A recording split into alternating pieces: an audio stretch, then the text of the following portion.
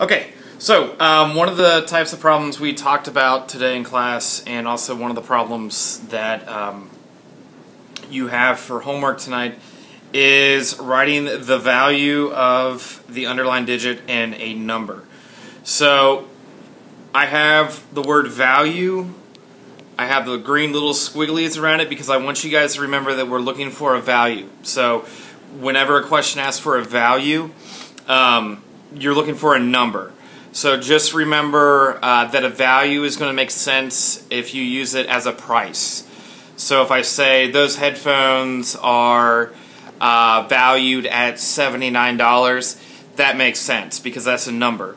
But if I say those headphones are valued at the tens place, that doesn't make much sense.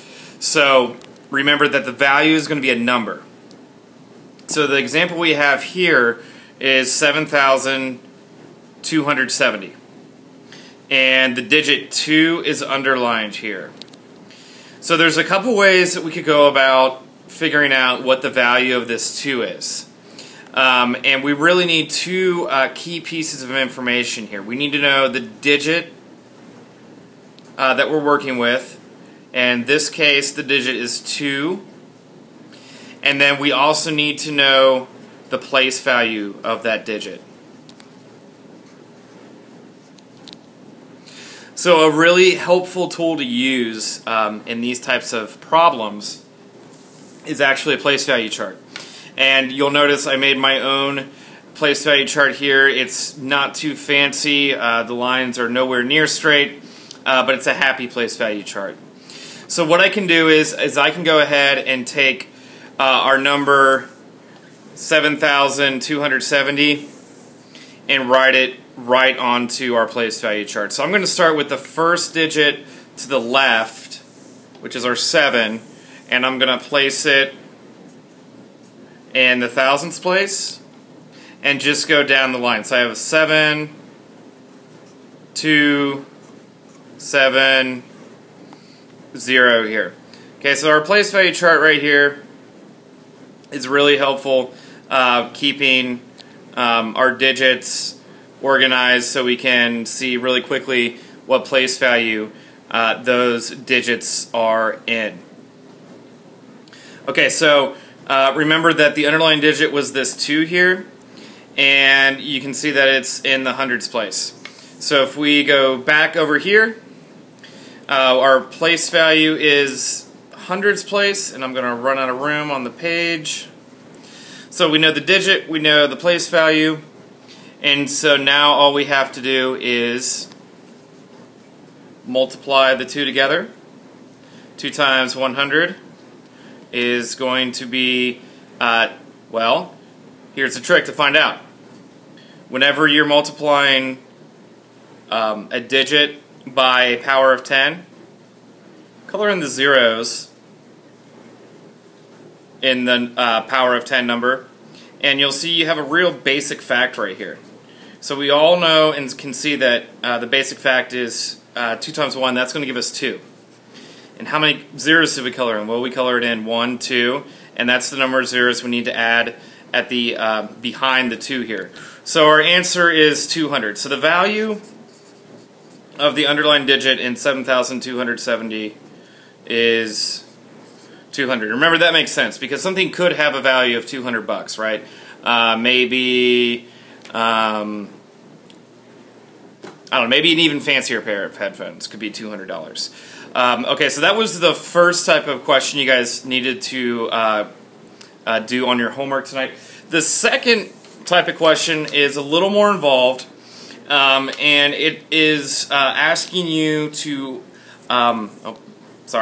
write the number in 2 different forms. So they're going to give you a number in some form here. And you should recognize that 15,409 is written in standard form. So remember, standard form is just the normal, everyday way we usually see numbers, okay? So we start out with standard form. I'm going to put a check right here because that's what they give us. But they want us to write this number in 2 other forms. So if we remember from class today, and we know that one of the forms is standard. We remember that the two other forms are word form, and expanded form. So let's see if we can write this number here in word form. All right, so we have 15,409. So really what I want to do is I want to take the words that I just spoke, the way I normally pronounce that number, and just translate that into words. So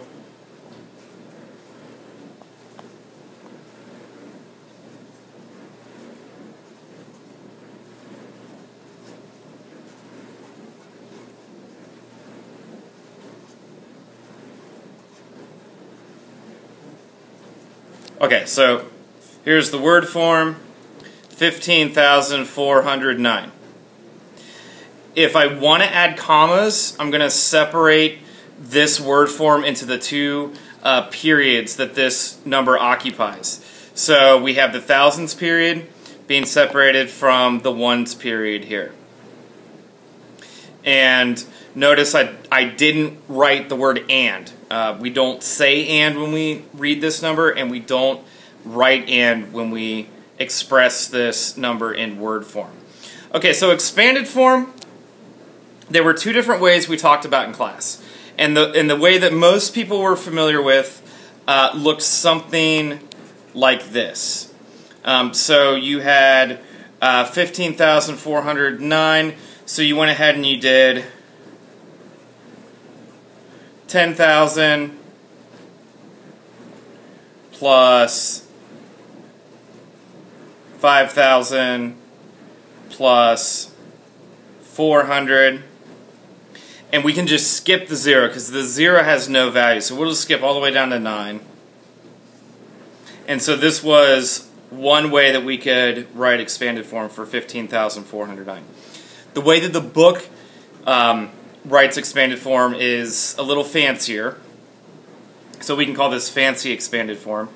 And really all it's doing is taking the digit and multiplying it by the digit's place value. So we're going to start all the way to the left. My first digit is a 1, and its place value is 10,000. So I have a 1 multiplied by 10,000, and I put that in a parentheses. And I'm going to add that to the next digit, which is 5, times its place value, which is 1,000. And I'm going to put parentheses around this as well. My next digit is a 4. It is in the hundreds place. I'm going to multiply this 4 by 100. And then last but not least, I'm going to go straight to the 9 because the 0 has no value. So just like this extended or expanded form, I didn't include the 0. I'm not going to include the 0 in this fancier expanded form either. So I'm just going to add all of this to the digit 9 times its place value, which is 1. And it looks like I just barely got the 9 times 1 inside the page here. So when you see a problem like this, first check and see, okay, what form is the number they gave me in? If it's in standard form, I need to write the word in the or the number in word form and expanded form. But let's say they gave you the word form of the number. Well, if they started out by giving you the word form of this number, then you would have to write the standard form and the expanded form. So make sure you're writing the two other forms that the problem doesn't give you. So I hope this made some sense. Again, we're going to continue working on this in class tomorrow. If you have any questions, please let me know about them tomorrow. Thank you, and I hope you guys have a good night working on your homework.